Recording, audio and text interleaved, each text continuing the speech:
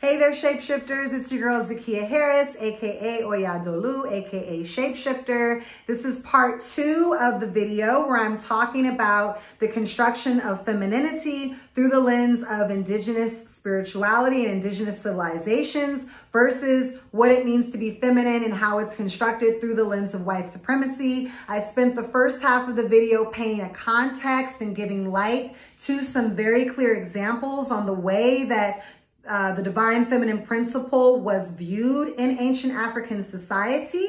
And now I'm going to fast forward to colonization specifically.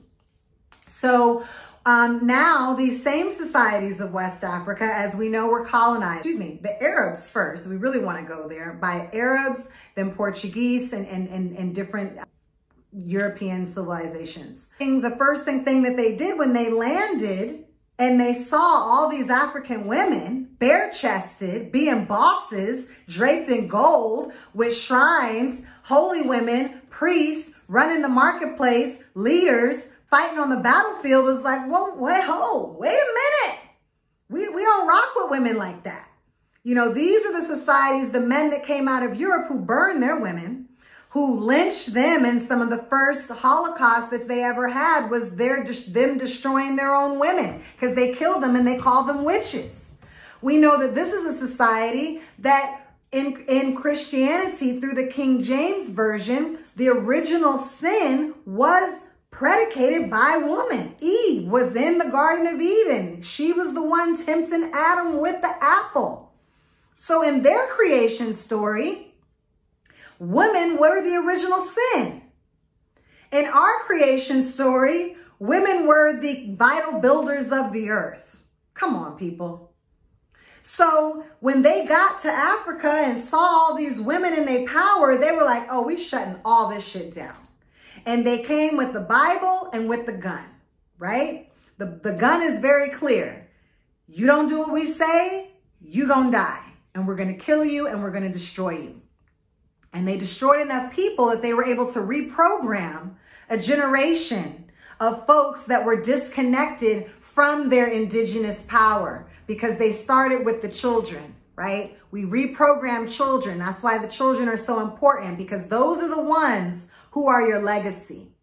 And so they started with the children, and they, with the Bible, they created their institutions. And I want to be clear, as I'm talking about Christianity right now, I'm not talking about Orthodox, the origin of Christianity as it originated in East Africa, Ethiopia, where the Ark of the Covenant is, where some of the original Jews are. That's not what I'm talking about. That's its own form of Christianity, the origin of Christianity, which then made its way through Europe and was bastardized through white supremacy and male patriarchy and sold back to Africa. That's the system that I'm talking about.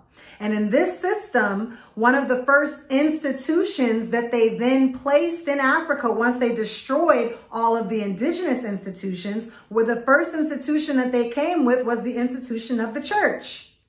That was the first institution. And in the institution of the church, it birthed the next institution, their schools. So the first schools in post-colonial Africa were schools that were created by the church. The same priests who blessed the slave ships, right? I've been to Goree Island. If you've been to Goree Island and you go to the Door of No Return in Senegal right now, you can go into the rooms where the slaves were kept. And on the top was the house that the Europeans lived in, and one of those rooms was the priests. So the priests were all in alignment with the fact that Black people weren't human, women wasn't shit, slavery was okay. In their system, these things were okay. It was okay to have chattel slavery that existed for 400 years. This was part of their system. So this is what their educational system, through their systems of the church, their educational system taught the children of Africa, taught the next generation. It taught them that their gods were evil, their shrines were to be destroyed, that they were born in sin, that from the moment they were born, something's wrong with them. You have to be saved. And the God that is going to save you is a God that looks nothing like you. And if you want to have power, you have to accept this new system. And through accepting this new system and accepting our language, accepting our gods, accepting this new cosmology, this new way of looking at the world, then we will give you titles. We will give you the title of being able to be, have a role in the church. We'll give you a title of being able to be the role, have a translator role between the natives and the Europeans. We'll give you a title of being a clerk in our new government that we're pre-imposing on your government that's forcing your indigenous people to pay taxes on land that they own for generations, but now they're owning it. Right? The middlemen, the people that were given the power in the new system, the indigenous people that were given the power in the new system went through the church and the schools and the institutions of these systems. And you know who wasn't allowed to go into the institutions? Women. Women weren't allowed to be educated. In many Christian traditions, women still are not allowed to have high priest roles. Have you seen a female pope? These are roles that only men can have. So from the beginning of this system, it eradicated, destroyed, raped, and pillaged the role and erased the role of the feminine principle and relegated her to a new role. Yeah, you can go to church, but you can't really have power. Yeah, you can kind of learn these things in school, but we're going to give the jobs to the men.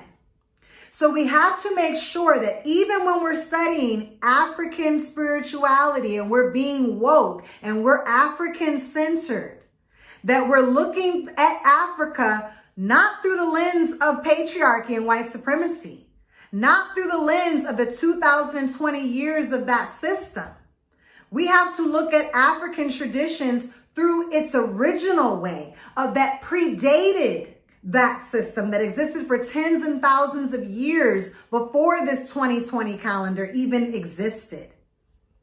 And so oftentimes we miss the mark because we look at Africa today and say, oh, look at the patriarchy in Africa. Oh, look at the way Africans treat their women. Again, I'm not saying these things don't exist, but what I'm saying is based on the principle of Sankofa, if we're really going to go back and fetch it, in order to move forward, we have to be clear on what we're fetching and what we're not. We have to be clear on what is African, what is indigenous, what is sacred, what is part of our sacred lineages, and what is patriarchy, what is capitalism, what is white supremacy, and what is not, in order for us to move forward. And so in this linear approach of education, the notion is you're born in sin, you don't have any value, you have to go to school to get your value, and if you can regurgitate everything that we've taught you in school, then you will get a piece of paper that gives you the opportunity to have a role in society that allows you to navigate the marketplace. And your mastery level is built on your regurgitation level. Mastery is, we're telling you this what it is. Can you repeat it back to us? And if you can, you're a master. Versus the indigenous society that's saying, oh, sweetheart, you were born with all the gifts, all the talents, all the strengths, all the magic, the ashe, the wisdom. You were born with it. And our job is to make sure that your ancestors, to make sure that your parents, to make sure that the community, the village is reminding you of your gifts. Every stage at all the different levels of rites of passage that you have, reminding you of your gifts, reminding you of your purpose, saying if you want to go to school, your purpose in going to school is to sharpen and refine those things. There's no regurgitation. You're already born as God. As the God that it created you above, as above, so below, you are created as God, not as you are created in original sin. And so fast forward to today, many of us who are living in that system, myself included, we're living in that system. But we also are at this opportunity where we're deciding what of that system needs to die and what are these ancient systems that we need to reshape and evolve and utilize and Sankofa go fetch so we can examine them in order to decide what it is that we want to build. And so what I'm clear on is that linear, I went to college, I got this job, or I've been doing this one thing, and so this one thing is supposed to be the thing that carries me and allows me to success in the marketplace. Now we're seeing that it's insufficient. Now you're seeing that maybe the one thing that you've been doing, that industry doesn't exist. Maybe you're seeing that industry does exist, but it's dying. Maybe you're seeing that, yeah, I've gotten some monetary wealth from that thing, but I'm not fulfilled. Maybe you're seeing that I've gotten some monetary work from that thing, but I'm sick. I'm not living a purpose-driven life. I'm not living a life of joy. There's other parts of who I am that I want to move forward. There's other gifts that I have to share that I want to express, and I'm struggling on how to express them because I've been relegated to this linear one thing mindset. And so the invitation, as we go back and fetch it, is to fetch that all of who you are, all of the gifts, and gifts to me is an acronym that represents growth, innate, fulfilling, and tempo. Everything that you're doing, you're always growing at it. It's innate. It's in you. You were born with it. You can lose all track of time, but it's fulfilling you. It fits your natural tempo. It fits your pace, that you're always bringing your gifts to the world. And your gifts are not just the check boxes that they give you in college and tell you to choose a major. Your gifts are not just limited to the job market and the job titles that they've been giving you in check boxes. Your gifts are actually every aspect of who you are. And many times, some of us don't even know what our gifts are because we've been so programmed in this linear approach that no one asked, that we haven't had a chance to just sit back and marinate on what that is. And now is the opportunity. As we architect the future that we want to see, the invitation and the opportunity is to get really clear right now on what they are and how you can express them through all aspects of your being. I call myself a shapeshifter. One of my gifts is to be a force of transformation. I'm a force of transformation as an artist when I step on stage. I'm a force of transformation when I coach my coaching clients to move them from stagnation to activation. I'm a force of transformation when I work with nonprofits and I'm creating curriculum and educating and teaching students and moving them to understand their power. I'm a transformer. I'm a spark. I'm a catalyst. I set shit off. That's my gift. That's what people pay me to do. Even when they don't pay me, with my daughter, who's all up in the clouds, I'm setting her off to understand who she is and who her divine purpose is. It expresses itself through art. My gifts express themselves through business. They express themselves through creativity, but creativity is not my gift. My gift is so much bigger than that. And so the invitation for you is to figure out your gifts beyond a job title, your gifts beyond an industry, and figure out how you can channel those gifts into all of the industries that are in alignment with that, and figure out day-to-day money, because we got them day-to-day monthly bills. I have seasonal projects that I do, and I have passive income streams. And I'm able to channel all of my gifts into all of these buckets that allow me to navigate the marketplace in a way that with the Rona or without the Rona, I'm still out here winning, I'm still out here thriving, I'm still out here shining.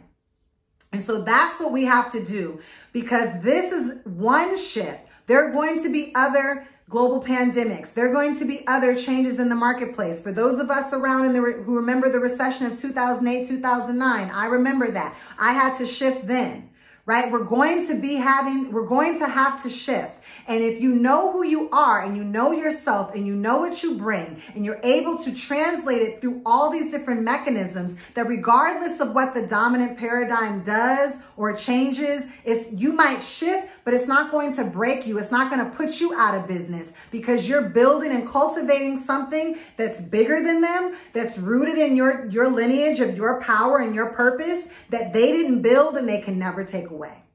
So that's that for today, Shapeshifters. I hope that you'll take some time to do some self-discovery and exploration. If you want to go deeper, you can join my next 90-day coaching intensive, where we're going to be going deep into our career pivots and lifestyle design, as well as spirituality and creativity. That program is starting on May 17th. If you want more information, check a link in the bio. Until then, keep shifting.